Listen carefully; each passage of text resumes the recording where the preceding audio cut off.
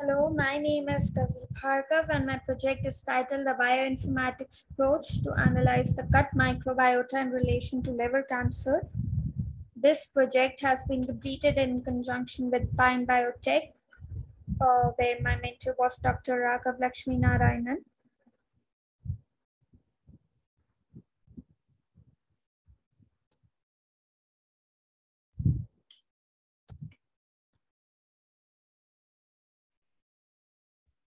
My project outline is a presentation about me, introduction, the data sets, the methodology or methods used, the results, conclusion, and future suggestions alongside the reference slides.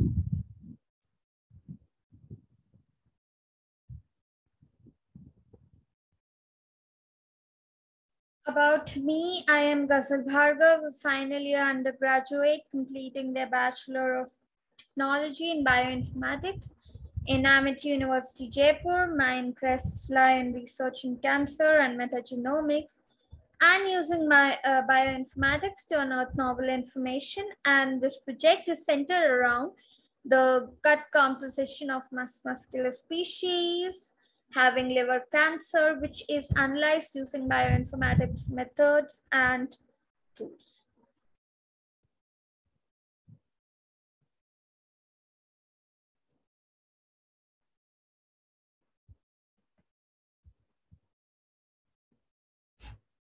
The introduction, primary liver cancer and metastasis are amongst the 4th leading causes of death with relation to cancer, alongside being the 7th most recurring cancer worldwide.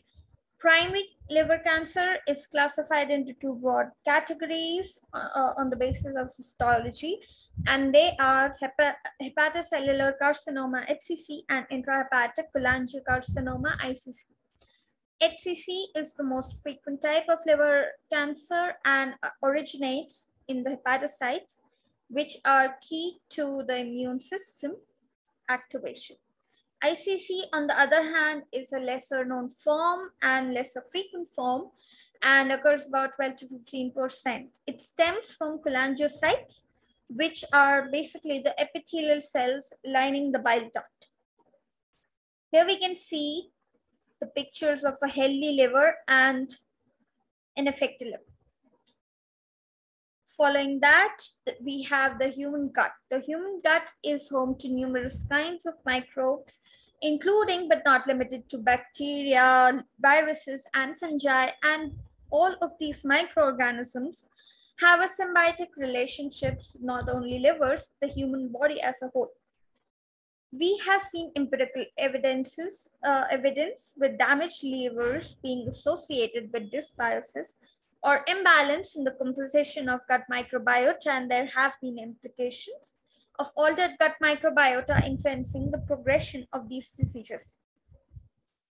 Need for research. The implication of relationship between gut microbes and liver cancer is solidified by the fact that the microbial community in the gut have a range of essential functions like maintaining immune system, preventing colonization by pathogens, and also synthesizing metabolites which eventually end up passing through the liver and have an impact on the liver. The data sets which have been used are not from the same project. They are from different projects, and they are the control data set belongs to University of Missouri, Columbia, and the cancer data set was submitted by Dr. Tim Gretton. So the control data set is of muscular species and contains the normal sequences of the gut microbiota, whereas the cancerous samples contain the gut microbiota sequences of muscular species affected by liver cancer. The methodology used, so here we use the DADA2 pipeline, and the DADA2 pipeline is specifically a pipeline which corrects Illumina sequence duplicon errors and infers sequences exactly. And it also resolves the difference of as little as one nucleotide. So one difference from DADA2 and other pipelines is that it performs denoising and follows it by merging the reads. This denoising after merging reduces the rate of inaccuracy and makes DADA2 unique amongst other pipelines. So the start of the DADA2 pipeline, we read in the FASTQ files. FASTQ files are basically FASTA files with their quality scores written. Then we sort the forward and reverse reads. So forward and reverse reads basically mean we submit two types of files, which are single end reads and paired end reads. Single end reads are reads which have been separated and split into forward sections and reverse sections. And then we have paired reads which contain both forward and reverse read in one file itself. Then we have quality inspection, filtration, which uses quality scores to trim sequence, dereplication output, which gives us the output of unique sequences along with abundances, denoising, then merging reads, then removing of chimeras, assigning the taxonomy and the phylogeny to the reads, construction of the phylosequence object, which is also can be also utilized in our filtration of lower abundance reads, and then analysis for diversity or any other further analysis. So the results are proportional abundance of class and control versus liver cancer, gut microbiota with all the separate classes shown here, and the cancerous samples are here and the control samples are here. Here we have the same graph but split according to the classes, which is done by the facet function in our ggplot2 package, and the output also uses our phylosequence to get the graph. So what we can see here is the classes beta proteobacteria molecules, Nepheri-bacteries, gamma proteobacteria, and Verruco microbial are present in the cancerous samples and belong predominantly to negative gram strain bacteria. Their abundances are especially high. Then following that, we have Bacteroideia, Bacilli, Clostridia, Delta proteobacteria, which are present in equal composition in both cancerous and control samples.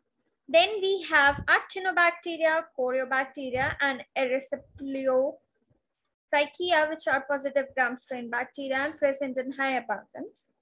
Melanobacteria, alpha proteobacteria, and negative acutes are negative bacteria present in equally high abundance in the controlled data set.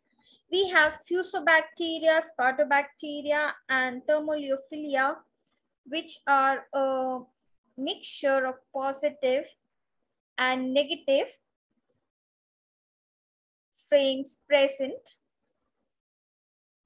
in both in control data sets and are present in a lower abundance. Now I have mentioned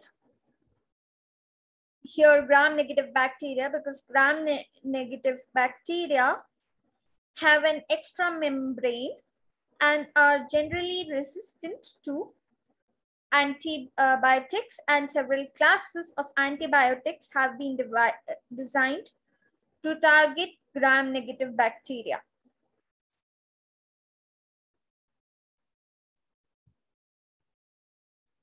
So now here we have Chow 1 and Shannon 1, two measure the alpha diversity.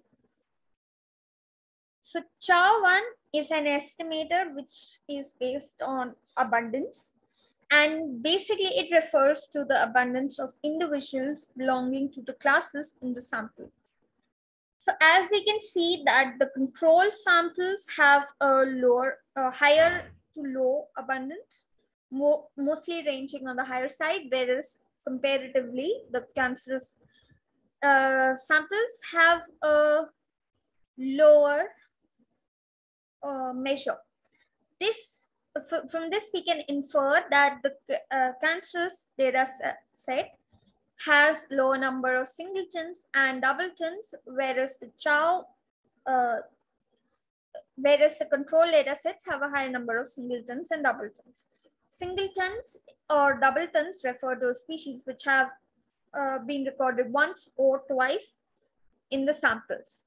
Now, Shannon index is used to measure the diversity across the data set, and here we can see that the control data set overall have higher diversity, although the cancerous data set or cancerous sample also do have a high diversity.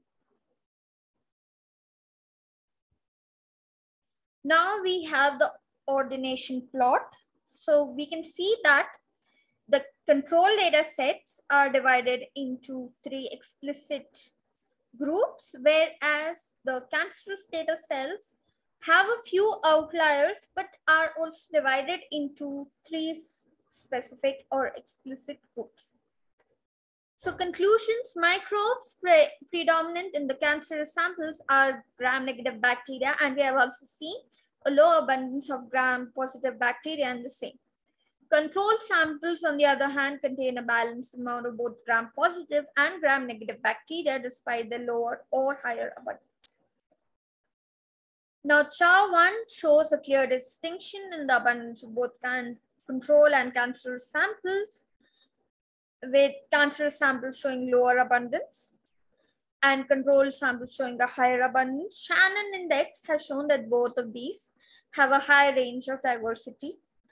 And the ordination plot shows that the samples are divided into 3 clusters, each with more outliers present in the cancerous samples.